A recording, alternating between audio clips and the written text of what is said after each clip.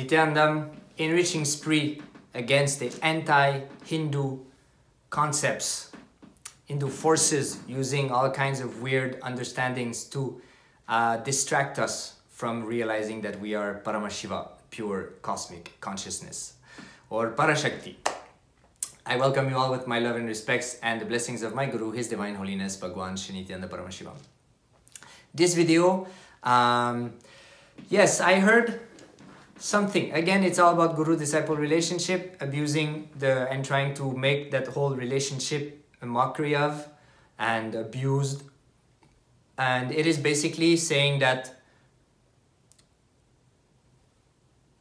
some people will say, oh no, my inner voice gets shut down. I cannot express myself. My inner voice, you cannot do anything. You have to follow, you have to do. See, like I mentioned in some other videos, the West and non-Hindu people who are not initiated into these powerful cognitions of Paramashiva and that you are super consciousness and all these Mahavakyas, Aham Brahmasmi. I don't know, I like this one. The sound of it, sounds very powerful. Aham Brahmasmi. It's amazing.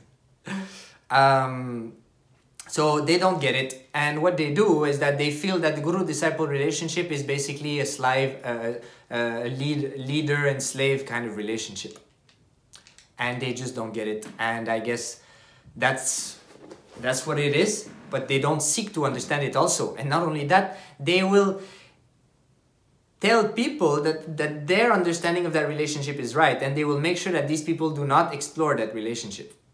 So Hinduism is not about silencing your inner voice. Hinduism is all about questioning. It's not about blindly following. Nobody blindly follows in Hinduism. Hinduism is seeking, prayerfulness. It's about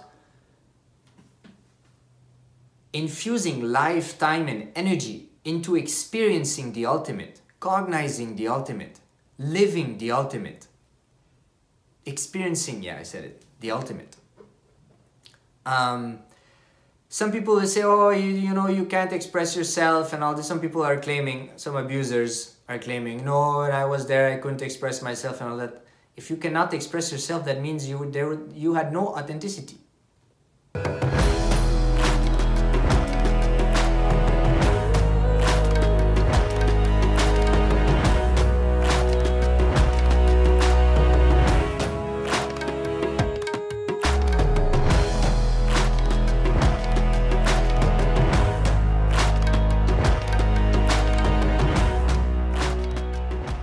Guru is the guide, like I shared in another video, it's the map.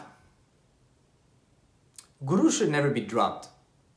But everything that Guru brings forward, when Swamiji shares so many things in satsangs, you're supposed to look into.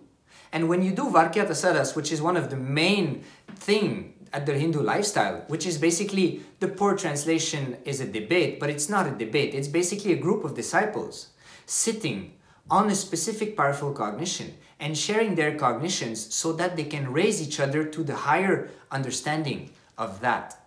Varkyata Sadas or Jivarta Sadas is a major component of Hinduism. And it's all about questioning and experiencing and seeking and looking into. It's not about silencing your inner voice. Nobody's asking you to silence your inner voice. If you decide to silence your inner voice, it's because you decided to silence your inner voice, not because anybody has taught you to.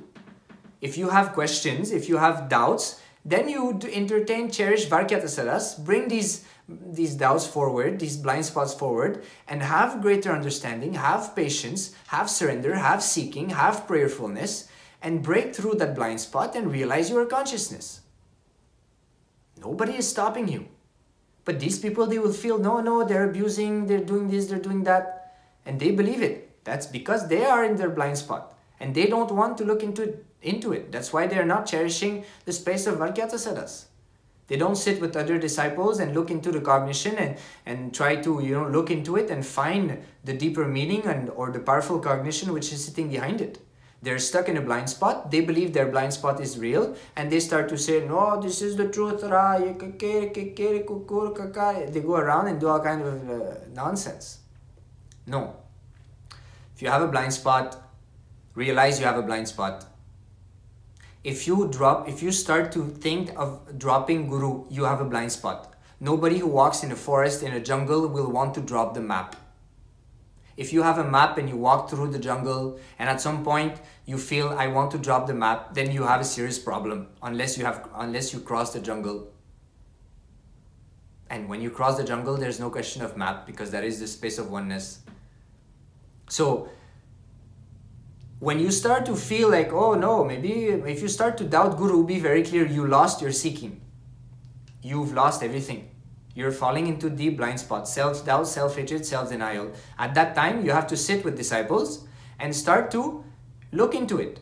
Cherish powerful cognitions.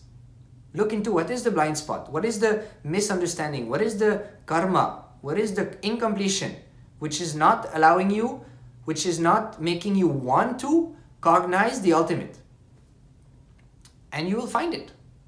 And that's all about Hinduism. Hinduism is all about that. Hinduism is all about finding blind spots and getting rid of them and realizing you are the ultimate.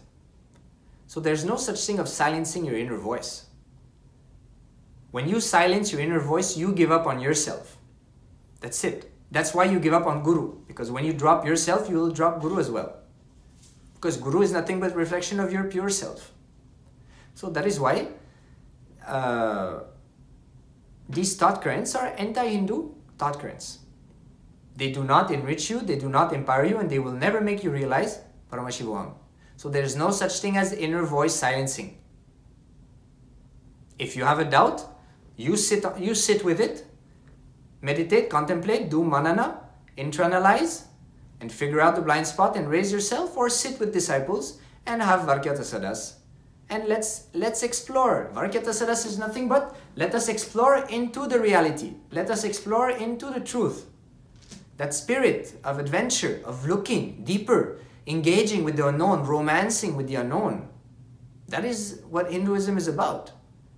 It's not about silencing your inner voice and just following somebody for the sake of following and having fear of not doing anything because you're going to get reprimanded. That is not Hinduism. That is other things, but not Hinduism.